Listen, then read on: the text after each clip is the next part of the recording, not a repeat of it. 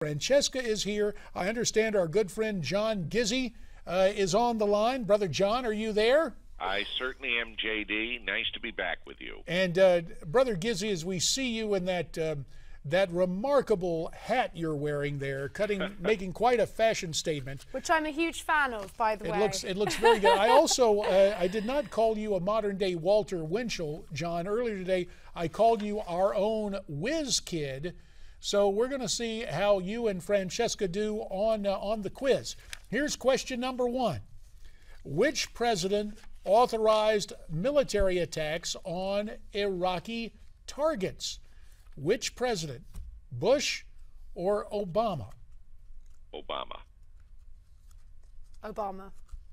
Okay, all right, so we've got both of you saying Obama. Okay, let's go to the next one. Which president said that we are a nation of immigrants, but that our immigration system needs fixing?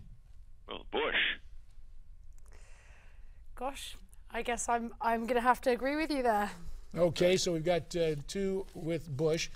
Which president ignited protests by not closing Guantanamo Bay? I want Francesca to lead on that. I happen to know the What about it, Francesca? Go ahead. Yes, ladies first. I'm going to have to say Obama.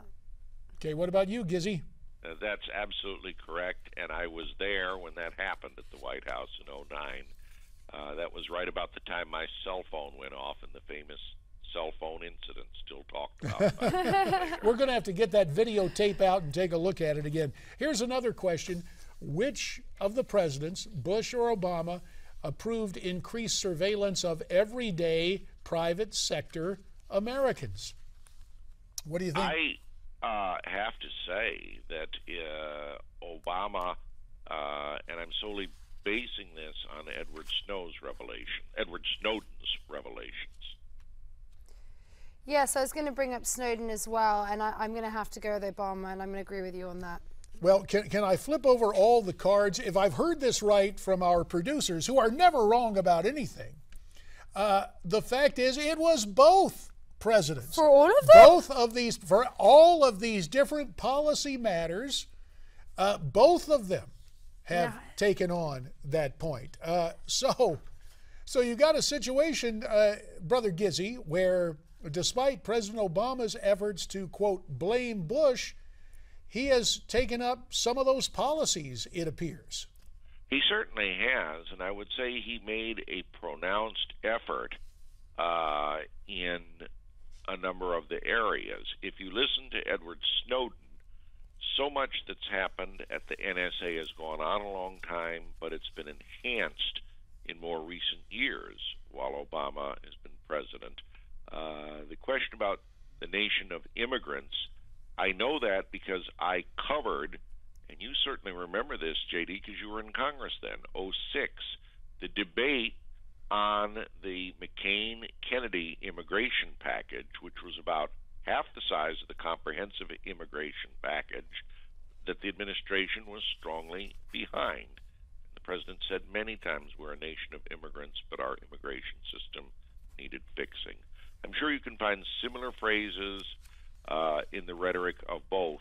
What you never found from George W. Bush was blaming his predecessor. I cannot count how often in my presence this president and 3 press secretaries now have made references to, and I quote, the previous administration, unquote.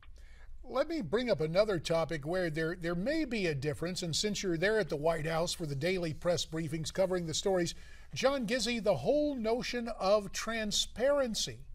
Do either of these, or how would you rank these presidents in terms of transparency, especially with the relationships with the media?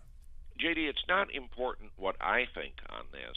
What's important is what the White House Correspondents Association, of which I am a member, thinks. And at our centenary, the 100th birthday party of the founding of the organization, with its charter signed by President Woodrow Wilson, the senior members of the group spoke on a panel, as did our current officers. Ann Compton, who has covered 7 presidents and even more press secretaries, George Condon, second-generation reporter, now with the National Journal, and Steve Thoma from the McClatchy papers.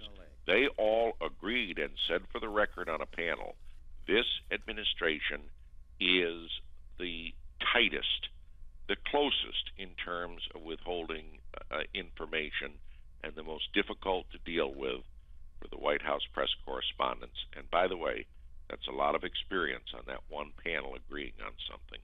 In the minute or so we have remaining, John Gizzi, let me ask you this question then. As White House correspondents officially say there's no transparency from this administration, why then does it seem to so many of us on the conservative side of things that still by and large the White House press corps, or at least the Washington press corps, gives this president the benefit of the doubt, if not outright boosterism? Or is that an incorrect perception? I'm going to say something, J.D., that I'm sure is going to prompt those cards and letters, as Dean Martin used to say, and now the emails and the Twitter. You may think that, but as someone who's in the press room at the White House on a regular basis and sees the growing irritation and frustration of my colleagues, and the way questions are growing more barbed on any subject from the Affordable Care Act to Iraq and Ukraine, I can say one thing. This is not exactly a group the president would like to come out and sit and have tea with some afternoon. Well, fair enough. We'll have to leave it right there. John Gizzi, thanks for taking the quiz and your insights. Francesca, you did a good job on the quiz too. And we are coming back with your turn and my turn next on America's Forum.